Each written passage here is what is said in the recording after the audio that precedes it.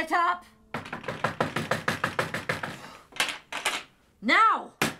Forcing Harry to live in the cupboard under the stairs, not feeding him much, the grabbing, the throwing, locking him in his room, even at night, burning his letters, all form of child abuse.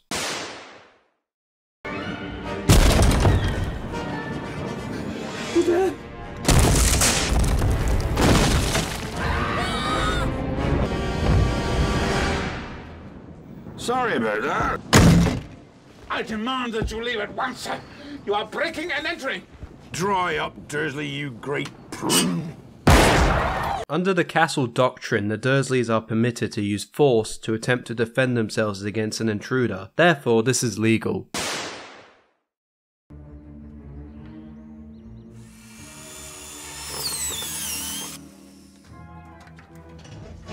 You're never going back to that school. You're never going to see those freaky friends of yours again. Never!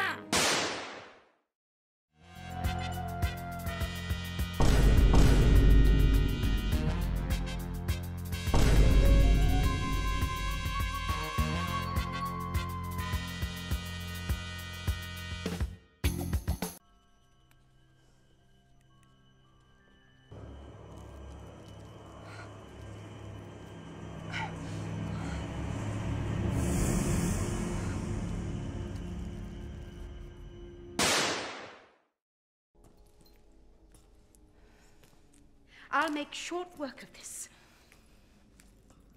Bombarda? Maxim!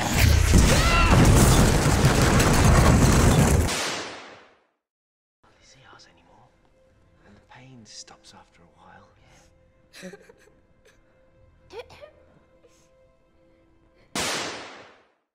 To Dumbledore, weren't you? No. Snape, yes. The time has come for answers, whether he wants to give them to me or not. Have you brought the Veritaserum? I'm afraid you've used up all my stores interrogating students. Give me no choice, Potter. As this is an issue of ministry security, you leave me with no alternative.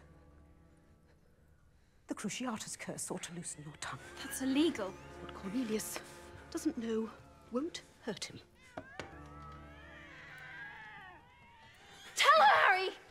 That was pretty close to the torture curse being inflicted on Harry. So close that Umbridge got her mouth in the cr sound position about to utter the incantation. Is it close enough to charge? No. We got intent, but maybe she was bluffing. Maybe it was just to scare him. Who knows?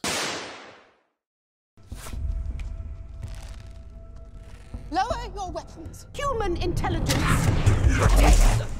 How dare you! Filthy half-breed! Incastrous!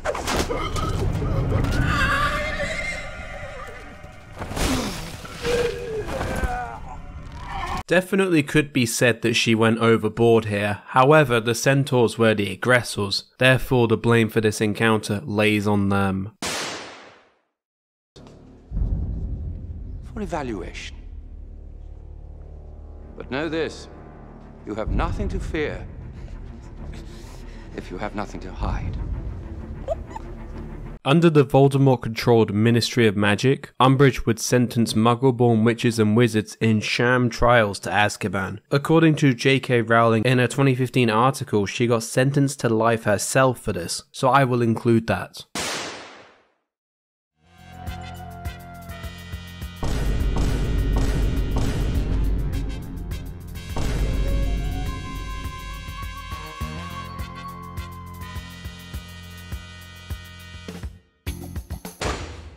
I'm going to have to turn you in, Hagrid. I don't think you meant it to kill anyone, but... You can't. You don't understand. Sistam Aperio! Aragog! I can't let you go. They'll have your wand for this, Hagrid. You'll be expelled. Come on now, Harry, the niceties must be observed. Dumbledore wouldn't want you to forget your manners, would he? I said, bah! That's better. And now... Crucio! Crucio!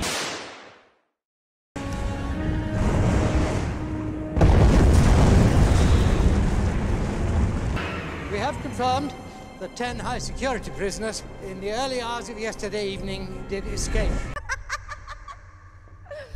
He knows how to play. Itty bitty baby. Potter. Bellatrix Lestrange.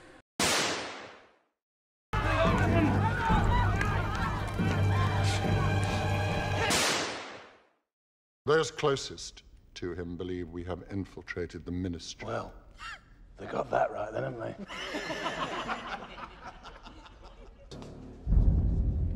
For evaluation.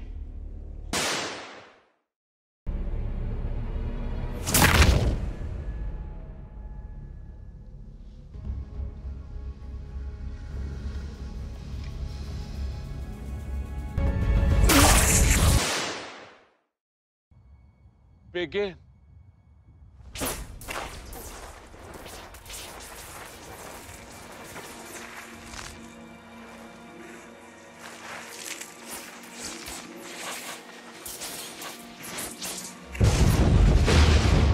He who must not be named raises an army and invades a school, causing a wizarding war. I'm gonna charge him with war crimes on the basis of him breaking the peace and causing the conflict over nothing but his want to rule everyone. Now what's missing? Ah, yes.